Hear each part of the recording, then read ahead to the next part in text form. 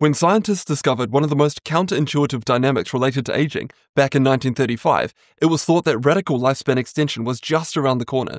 So when the rats were starved in these experiments, they lived much longer. Now, of course, starving humans isn't exactly ideal, but if we could figure out on a molecular level why calorie restriction helps to extend lifespan, then maybe we could mimic those effects without the calorie restriction. And this was the problem that scientists in Leonard Garanti's lab at MIT were wrestling with in the late 1990s. They were trying to gain a deeper understanding of the pathways linking calorie restriction to longevity benefits. They were working with a very simple organism, yeast. They meticulously tracked different lines of yeast cells throughout time, carefully noting the molecular pathways linked to a longer life. As they poured through the data, they uncovered a subtle clue. It seemed that the increased longevity generated by calorie restriction, it required the activation of a specific protein called SIR2, but that activation in turn depended on another molecule called NAD. If you remove NAD, then SIR2 isn't activated, and without that activation, there's no longevity gains. So this research suggested that NAD might be an essential player in the molecular processes related to aging and age-related diseases. Another clue dropped a few years later. So researchers took skin samples from newborn babies as well as from adults aged between 15 to 77. So they were exploring a link that had been found in rodents, that NAD levels appear to decline with age, and that decline was linked to age-related increases in cellular damage. So as they analyzed the human samples, the same pattern emerged. DNA damage correlated strongly with age, and crucially, NAD levels also dropped as age increased.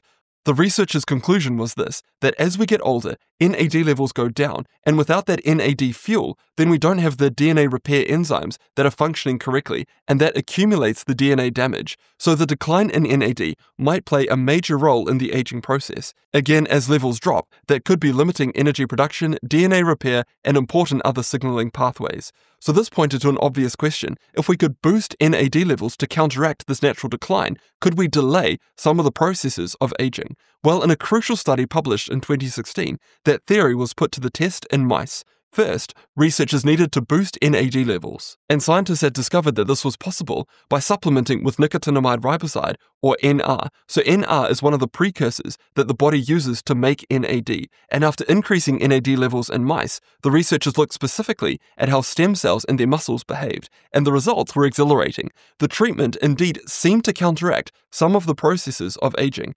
Cellular function was restored to a more youthful state, and the lifespans of the mice increased. So at this point, interest just took off. The story was compelling. NAD is central to cellular health. It declines with age, and if we supplement with precursors, we can increase NAD levels. And that mouse study seemed to show us that this leads to meaningful rejuvenation at a cellular level that extends lifespan. And if it could work in mice, why not in humans? That was the next obvious question. But not everyone waited for the experimental evidence we needed to answer it. So what NMN does, and this other molecule called NR, which both you can get on the internet, they boost the body's levels of NAD back up to youthful levels again. And if we give them to mice, these molecules to mice or even to worms or yeast, they live longer and they're super healthy. NMN is something I get from myself. I'm not selling anything.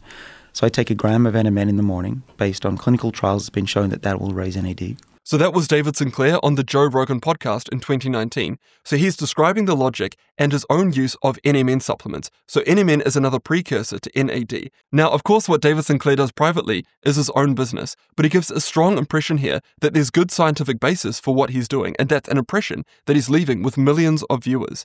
There's just one problem. At the time that episode aired, there wasn't a single human clinical trial on the claimed benefits of NMN supplementation. Not one. And there's been some more recent data that cast doubt on that 2016 lifespan extension study in mice. So there's a dirty secret in scientific research that most people who aren't researchers don't know about, and that's the reproducibility crisis. It's a depressingly common story. So the initial study surfaces some amazing new discovery, and that generates incredible hype.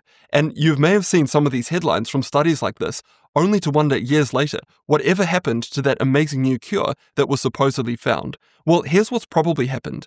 After that initial excitement, other researchers tested out the findings of that first study, and they didn't see the same results. So those early exciting findings are often not repeatable. Instead, we have a far more robust program that tests different molecules to see if they will extend lifespan in mice, and it's called the Interventions Testing Program. It has reproducibility built in because the tests are performed by 3 different labs at the same time. So given the excitement, the scientists working for the Interventions Testing Program, they turned their attention to NAD precursors, and specifically, they looked at NR. But what they found was a serious blow to the hype. NR failed to increase the lifespan of mice. NR did raise blood NAD levels in the mice, but again, there was no lifespan benefit or any other functional improvement. Now, given the rise in NAD levels that the Interventions Testing Program saw, it's highly unlikely that a different NAD precursor, such as NMN, would have a different outcome.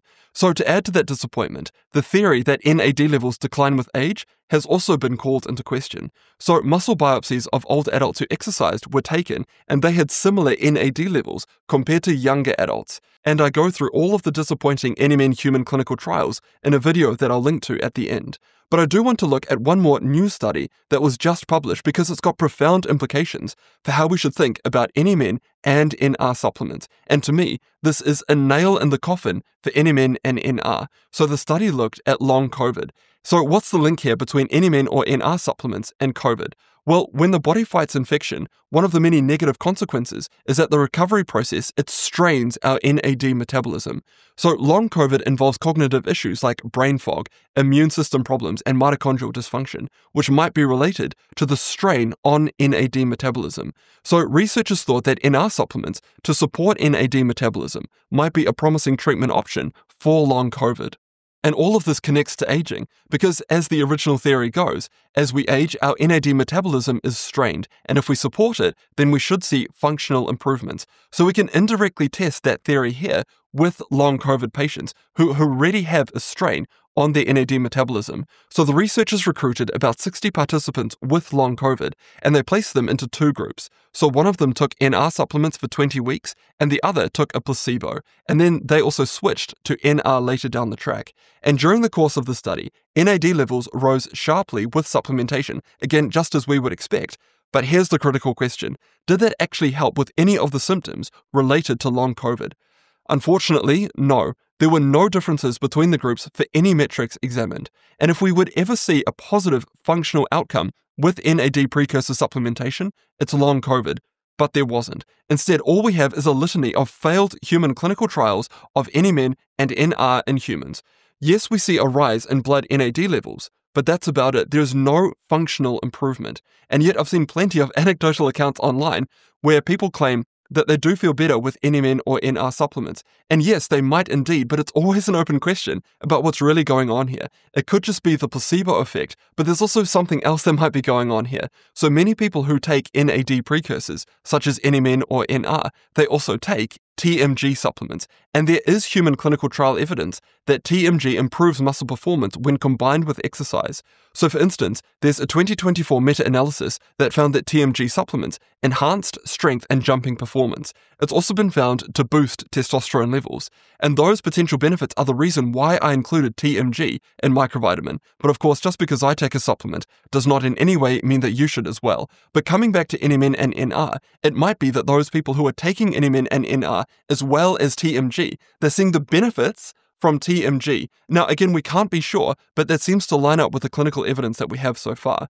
What we can be confident in at the moment is that we just don't have good evidence that NAD precursors help combat aging or age-related diseases in humans. And if you want to hear more about the story, including a thorough breakdown of the existing human NMN clinical trials, make sure to check out this next video here.